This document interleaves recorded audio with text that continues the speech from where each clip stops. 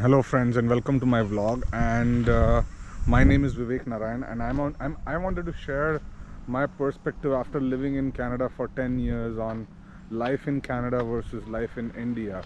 So before I begin, I wanted to share my story about when I came to Canada, how my life has been, right? So I came to Canada almost 10 years ago.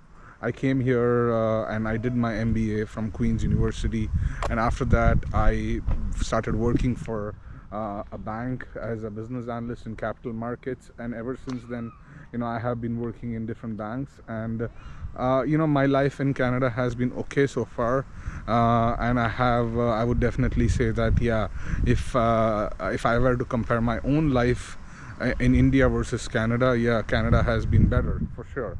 But this is where I wanted to share my thoughts, and I wanted to explain how this can be very different from individual to individual. So when you talk about your experience in Canada versus India, you would be basing it on how your life was in India and how your life is in Canada. It will be different for different individual, so it completely depends on how your life was in India, and how your life is in Canada.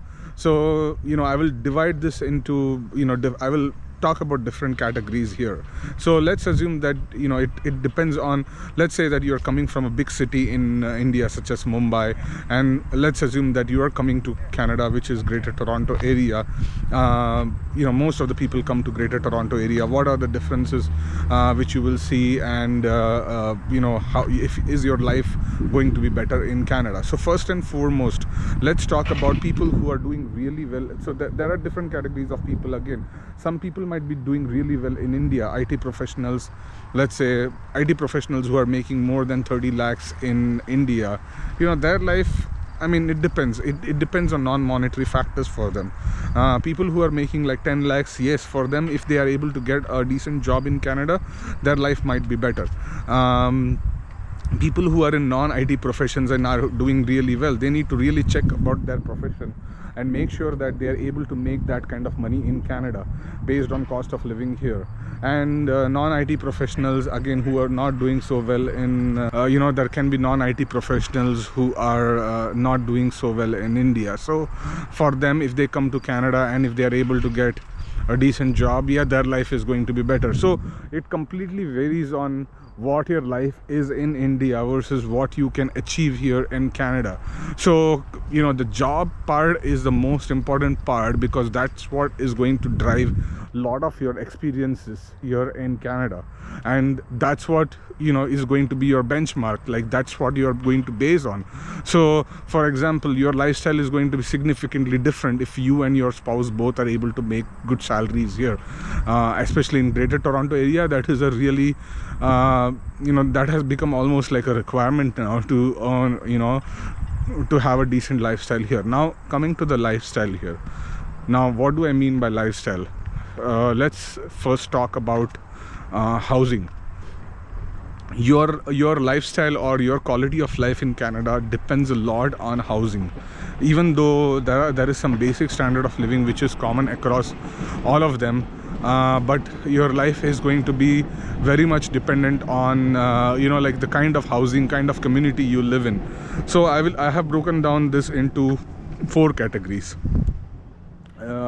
You have basement apartments, where typically most of the immigrants start. Then comes apartments, then comes condominiums, then comes townhouses, semi-detached, and then comes detached houses.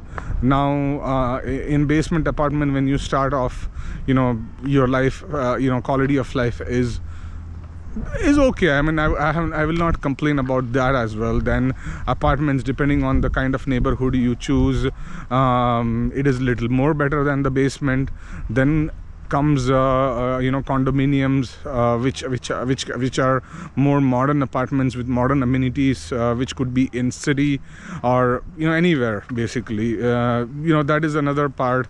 And then comes houses, which again is better than condominiums. So your lifestyle really depends on the type of housing you're able to afford, which again boils down to like the salaries which you are making and what is your disposable income going to be. Because if, let's say, your salary is not that great, that means you will not be able to afford a decent housing, or you would be stuck in an apartment, or you won't be able to buy your own house and things like that, because of your disposable income. And honestly, things have become more difficult now, because the cost of housing in Toronto has skyrocketed, literally skyrocketed. Not only it's about the cost, it's also about whether you can even buy a house, because every house is going into a bidding war.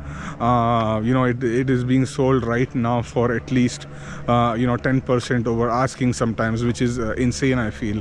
But that's what it is. Even the rents are being easily, if you want rent in a decent house or a decent apartments, it is very expensive. So yeah, that is a big challenge right now for anyone who is coming into Canada.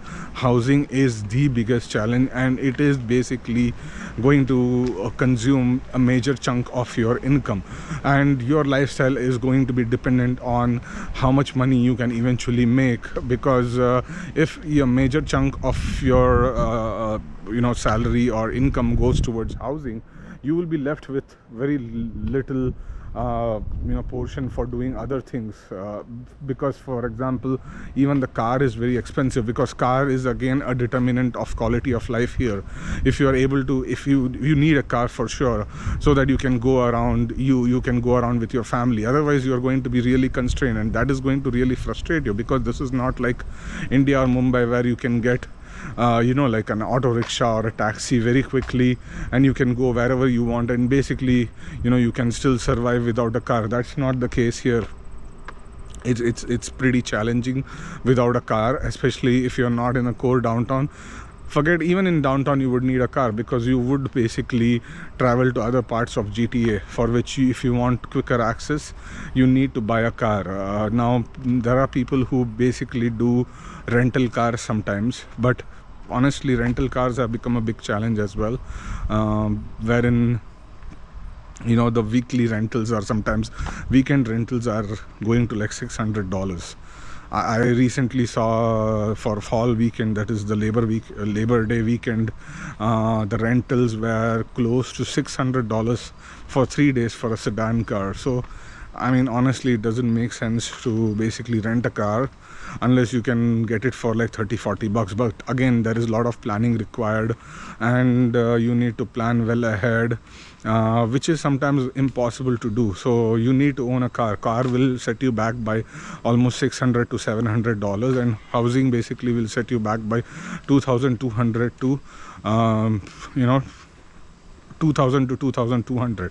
So car plus housing itself will consume like close to $2,800 $2,900. And on top of that, if you need groceries and other let's say a lot of other expenses, on an average you can say $3,500 $4,000 approximately. That is basically what you need to survive paycheck to paycheck here in Canada. Like literally $4,000 means that you got to be making $48,000 after taxes, and $48,000 after taxes is almost equivalent to I would say close to 70k before 65-70k before taxes. So think about it, like if you are an individual who is making single income 65 to 70k, literally you will be scrambling, you will be running paycheck to paycheck. Now your lifestyle perspective will totally depend on what you are doing exactly in India. If in India you are also struggling to meet your ends, and here also you are struggling, you will still like Canada better than India, because obviously there are other factors like quality of air, quality of water, whatever you want to talk about.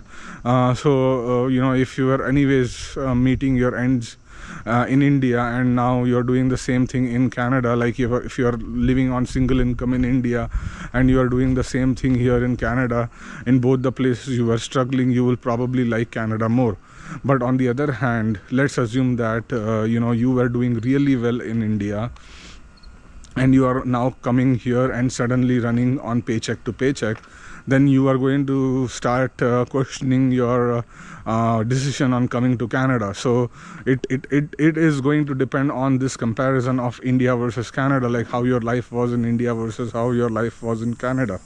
Now like if you are basically not doing so well in India, let's assume that you are living with your parents in India, you're making like 10 to 12 lakhs. Here you come to Canada, both the spouses get the job, like close to, let's say, 65k, and they are able to manage expenses with one's income, and the other income becomes savings. Then yes, your life is going to be better here in Canada, because obviously you are not doing exactly the same thing in India. You were let's say both the spouses were not working, or like whatever it may be, but your life is going to be better here in Canada, because you are not doing that great in India. But if you are making like very good money in India, and you still make like 65k, let's say your household income was 45 lakhs in India, and now here in Canada you're making like 100k, 130k, I don't assume that it's going to be significantly different here in Canada. And I'm only talking about the monetary factor here. There are obviously a lot of other factors which come into play, which I know, and which you would be interested to know as well. Obviously, if I talk about other factors here, like quality of air, that's one thing is way better than India or Bombay. Like, I'm talking about Mumbai especially, because I am from Mumbai. And yeah, it's significantly different. If you have health issues related to air pollution, it's going to be way better here. And yeah, all those things, it's much more organized, traffic discipline, etc, etc, a lot of things which people complain about these days. So yeah, it's going to be completely driven off on your experience in India, and what exactly happens to you in Canada, which means that it completely boils down to what exactly you can do here in Canada. So if you are an IT professional, and if you're already into IT, it's pretty much transferable. You get into a bank. If you're a programmer, if you're a business analyst, you try hard and get into a bank or start doing contracting. You get into decent experience, you start moving ahead in your career, and then you slowly and steadily start like, let's say, getting a house for you, and you can basically get a house. You can slowly progress in your life. On the other hand, let's say you are in a profession which is not in a high demand in Canada, then yes, it can get little challenging. So yeah, that's where you have to clearly evaluate. Forget what Canada is saying in the express entry program. Okay, just forget that. Just look at LinkedIn, look at your profession, look at what you can do in Canada, and evaluate like how much money you can eventually make. Just don't come here without any plans, because that is going to back you off. Like, because I have seen a lot of immigrants are coming, and then they are realizing, oh, there is COVID, will the government pay me money? Oh, there is this, will the government pay me money? Oh, I'm not able to get a job for 6 months or whatever. See, not getting a job, still I agree, because in spite of all this and all this analysis, you might still not get a job. But at least you knew that okay, this profession is in demand in Canada, and this is what I can get paid for doing this, and this is the skill set needed, and I have those skill sets. You need to have some understanding around this. If you don't have understanding around this, then you are going to falter. You're going to fail. You need to do this analysis on what is your what is your skill set, what can you do in Canada, or what are the professions in demand in Canada versus what is your profession, whether that profession is in demand or not.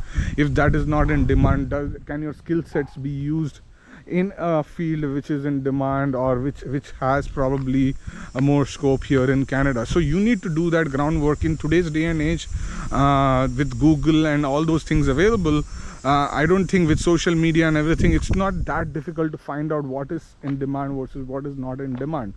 So that is very important.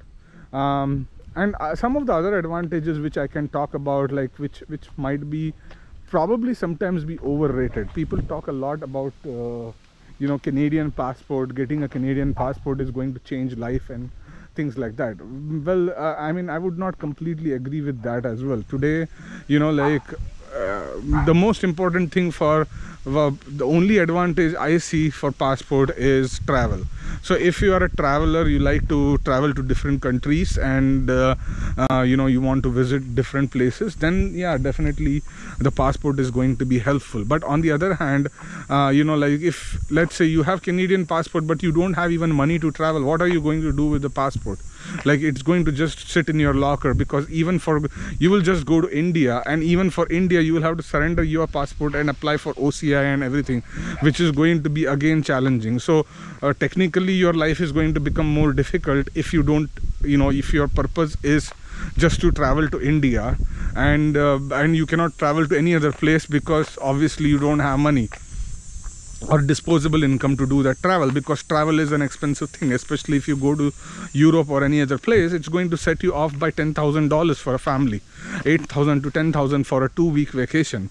So you know, these things are expensive. So I know personally a lot of people who have Canadian passport, but they are not able to travel for different reasons, and the only place they travel is India. Now it has been like, you know, then what's the use of Canadian passport? So don't get hung up on the Canadian passport thing, because it's actually at the end of the day just a travel document, nothing else. Like, you know, it's not going to be like a life changer, or you're not going to like what do you call, make a hell lot of money on Canadian passport. So that's going to be the case. Like, you're not going to be like a rock star with Canadian passport. Now, in fact, and also a lot of people think, who are especially coming from Middle East, think that you know, if I get a Canadian passport, I can go back to Dubai and claim like 3 times more salary. And I don't know if that even happens, because at the end of the day, you know, whatever discrimination that is happening is not purely based on passport. It is based on other factors which you know very well know of. So you know, don't get hung up on passport and all these things. So the most important thing is you basically ensure that the profession which you are doing, or the job, you know, like whatever you are doing has enough demand in Canada. Don't come here and start thinking, oh my god, I'm not getting a job. Do this analysis beforehand. I would say that even before you decide to immigrate to Canada, don't get carried away because you know, like Mr. XYZ is immigrating, so I need to immigrate as well. It is also a country at the end of the day. Yes, it has got its advantages and disadvantages, and you know, I know I didn't talk about, you know, some of the nuances on, you know, life here in Canada versus life here in India. Obviously a lot of these nuances are known, like, you know, maids, servants, you know, typical things which you know, which are available in India versus it's not available in Canada. And a lot of my friends actually, few of my friends actually went back for these reasons, including the education of their child. Yeah, according to them, India is better, and that's the feedback I'm getting even now, that they are able to improve their child's education by actually going back to India. I don't know how true is that, but it seems to be true, because over here, you know, there is not a lot of choice available. Like if in the end you want very a school which basically provides a lot of attention to your child, then you will have to send your child to probably private school, which is again very expensive. So in the end it boils down to private school in India versus Canada. Then yeah, India turns out to be better for your child's future. But again, this is a very subjective thing.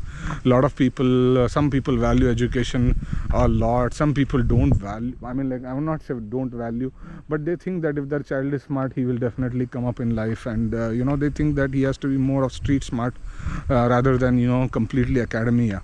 So again, I don't want to debate about that, but yeah, I have seen some friends go back to India just because of this reason, and some other nuances which are in Canada, like, you know, cost of living. Sometimes the cost of living is so high that people are not Other reason is like a lot of people are not very successful here. They don't get jobs, they don't make the kind of income which is required. Like, you are not born in Canada that you have to live with whatever you have. You cannot work in McDonald's for lifelong just because someone is working. So, but yeah, in that also, like if someone is like doing a labor job in India, which is in current day express entry program, I don't think that is a possibility that someone who is doing a labor job in India and not educated can migrate to Canada. So most of the people, I would say everyone who comes to Canada is at least has a graduate degree, and like he's not uneducated, so he cannot be in doing a labor job, or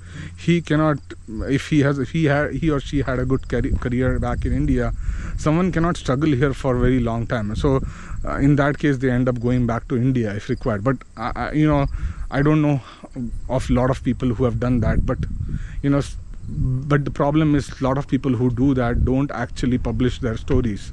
You only hear about success stories and things like that, but you don't hear about failure stories or stories where people are telling that things did not work out for me in Canada and that's the reason I'm going back. So those things are not happening actually. So if those stories come out, then yeah, we would know more about that. But as of now, we don't have a lot of these stories. So bottom line, what I'm trying to tell over here is life in India versus life in Canada. Life in Canada can be good if you have a good job, good housing, basic amenities, ability to go on vacation. So with each of this parameter, your life in Canada is going to get better. On the other hand, if you're not able to get a decent job, you're not able to get a decent housing, car, you're not able to go on vacations, eventually you are going to be compromising in life. Now again, it depends on whether you were anyways compromising on these things in India, because your benchmark is going to be how your life was in India. So think about it this way: what you have versus what you will get, it's just the difference which is going to make your life like better in Canada or worse in Canada. It all depends on what you have versus what you think you can get or what you get eventually. So that's what is going to actually draw the path for this. And yeah, I mean, so it's very important that you actually do complete research on every aspect of Canada, like especially on jobs, because as I told and I have mentioned before, that is the single most factor which is going to determine your life in Canada, and that is what you are going to be basing your comparisons on. What your job was in India versus what you're doing. Career satisfaction is really important, and if you're not satisfied in your job or your career and you think that you're not making enough money, then you are going to be unhappy, and that's going to make you frustrated. On the other hand, let's say you were frustrated in India and you end up making decent amount of money, and yeah, then you would be very happy here in Canada. And that's where I see majority of the people coming from India to Canada. That is, people are inherently frustrated. People are not happy with their jobs and salaries. I recently spoke to someone who is still making around 6 lakhs in India. So for such individual, if he even makes $60,000 in Canada, that's it, his mission is accomplished. Like, where else, which other country is currently giving you that opportunity, right? No other country is giving you that opportunity. You have to go as a student, all those things are there. Again, getting a permanent residency is not very easy. So Canada is the only country in the world which is doing that right now.